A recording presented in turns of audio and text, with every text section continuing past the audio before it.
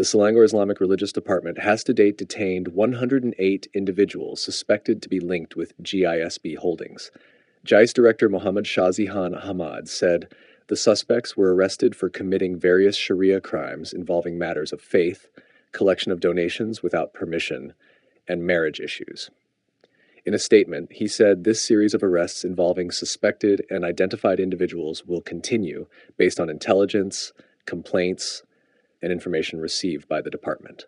He added that investigations revealed some of the suspects' practices and beliefs contradicted enforced fatwas. Shazihan said GISE also found that the members' marriages and divorces were arranged by the group leaders who also dictated the marriage solemnization process. According to him, there is no proof of valid documentation or registration of marriages with the Registrar of Marriage or divorces and polygamous marriages without the permission of the relevant Sharia court. He said this has led to confusion in determining lineage, marital status, and the documentation of the marriages of the children's parents.